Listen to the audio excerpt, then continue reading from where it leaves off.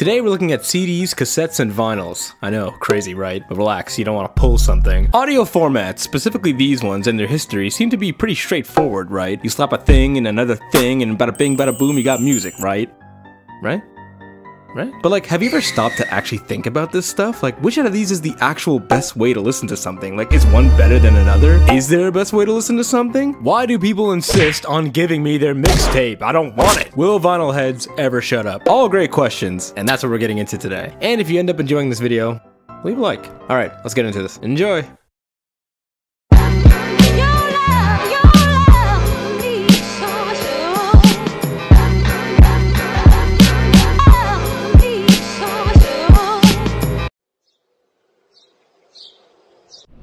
Whoa, hey guys, welcome to EV Games.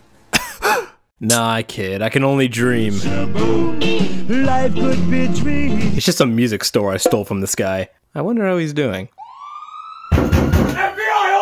I'm sure he's fine. I, for one, am not. See, I took the store from our friend here, but it became clear really quickly that you can't actually run a store with nothing in it. I don't know who decided that rule, but I feel cheated. But I decided to bite the bullet anyway and actually order some stuff to fill up these shelves. I'm trying to get some people in here, you know, and it should be arriving any minute now.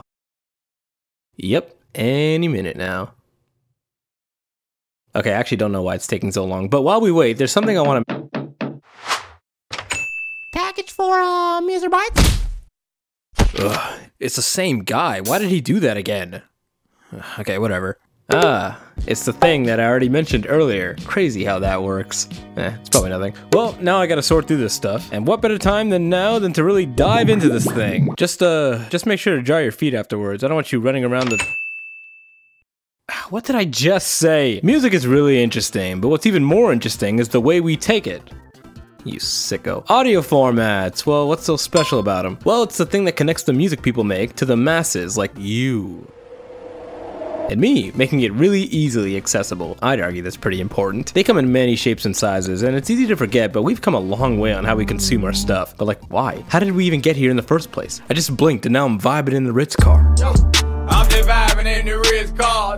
With the rise of streaming and online video, there's not much need for the relics of the past, right? If you look at something like movies, their physical forms exploded in the world, from DVD to Blu-ray, but now my copy of Click is somewhere in a wasteland. And just like them, music formats, specifically older ones, are similar, with my copy of Kids Bop 6 right next to it. But unlike movies, music and its physical forms gained a following of its own, and in the last decade, found a new appreciation for the physical stuff, not really seen in other formats. But why? What's got people collecting old stuff again? Did somebody leave an embarrassing photo in one of these things?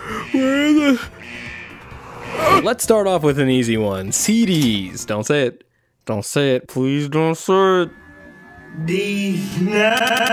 CDs are compact discs, if you're one of those guys. It's one of the largest forms of physical media, if not the largest. You can fit everything on this thing. Movies, albums, my will to my future grandkids, it's all here. There's a lot of different versions of this little guy, each for different purposes, such as CD-ROMs for video games, CDR for writing stuff from your computer. But you can only do that once, so they had to make the sequel CDRW for rewriting stuff onto. And there's Video CD, which later evolved into Super Video CD, which is different from DVDs. Holy smokes! This is not confusing at all. Man, that family reunion must be something.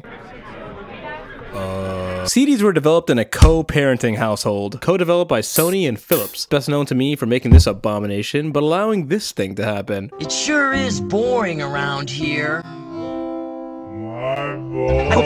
CDs were monumental for the time, as it opened the doors for new opportunity by allowing more information to be put onto it compared to disk drives and cartridges, and by the late 90s becoming the dominant form factor. But in many ways, the CD was the beginning of the end for physical formats, as during that time something else was bubbling in the online kettle. MP3 players and its cousin malware started hitting the mainstream, and with the rise of iPods, MP3 players, iTunes, and later the iPhone, who is Steve Jobs? That's it, yeah. Yeah, with all that, we would start to see the decline of the little guy, and music stores either closing up shop or just switching to a multimedia platform. In 2013, one Kanye West would release his 6th studio album Yeezus with this album art, and in stores having no artwork. The idea being, since CDs are phasing out, the artwork reflects a sort of open casket funeral for the CD. A funeral where everyone who walks by is invited? Sign me up! But okay, tell me, What is the weirdest CD? Like the weirdest version of a CD. I'll give you a minute. And by a minute, I mean, can you decide already? You're holding up the line. Well, how about Photo CD, developed by Kodak, intended to save pictures on it, not to be confused with Picture CD, also developed by Kodak to save high-resolution JPEGs. Oh yeah, we're in the money. I can only imagine that board meeting must have gone smoothly. Remember this guy? This is called a mini disc, also developed by Sony, and was released in the 10th anniversary of the CD. Also, if you're wondering, you don't open them. Just put it in. They did pretty good, and by March 2011, Sony had sold over 22 million mini disc players, back when Sony still had stock to give. Now, alongside CDs was something else that was around just as often, that being the cassette tape. Predating the CD, but released after the vinyl, the compact cassette tape was created also by Philips. Damn, these guys really have their hands in everything, except the Philips head screwdriver. What a waste. Starting out, these things could pack a whole 45 minutes of runtime on one side. Whoa, whoa, whoa. Slow it down there, Speedy. You don't want to break something. A lot longer than vinyls at the time, and although easy to forget nowadays, these guys were pretty impactful and helped shape how we listen to music going forward, even till today. But how did they actually do that? Well, check this out. The main appeal came in their size, being significantly smaller than anything else, also being easier to manufacture and record onto. And with the Infinity Stones collected, they began their integration into everything. Boomboxes, cars, computers, answering machines, my hospital bill. Everything was getting the treatment. The cassette was really good at recording stuff on it, and its ease of use allows peeps to take their favorite songs off albums and make their own playlists, and from there, you can force feed your favorite songs to your friends. Sound familiar? No? Oh, okay. This concept alone is still running the music biz, even now with streaming. The idea of making your own playlists stems from this. Isn't that crazy? Like, the stuff is so commonplace now, you know? You never really think about it. Even the name mixtape, which we use to talk about non-albums. I'm looking at you, Aubrey. Yeah. Well, you want to put a mix of your favorite songs on a tape that you can guilt people into buying on the street? Well, there you go. It also helped kickstart a ton of piracy, but don't look at that. And now, the thing people mistake for plates at Macklemore's thrift shop.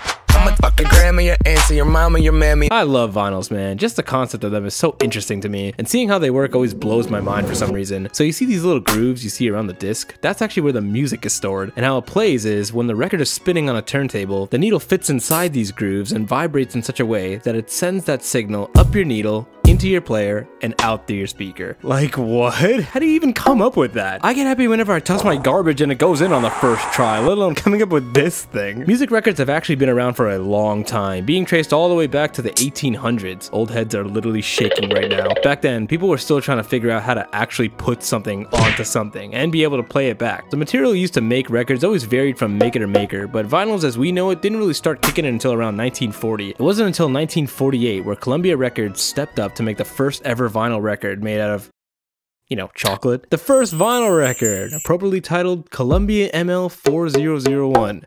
Catchy. With vinyl material being physically stronger and easier to make records with, it wasn't long until they became the go-to format for everyone. The only issue with them is they tend to scratch and warp easier under long heat or bad conditions, but honestly, I take that over playing with glass any day. The speed in which it plays is measured by how fast the record is spinning in a given time, in what's called RPM, or revolutions per minute. That's a lot of revolutions. The industrials got nothing on this guy. As time went on and other formats like CDs and cassettes took over, vinyl slowly started fading to black.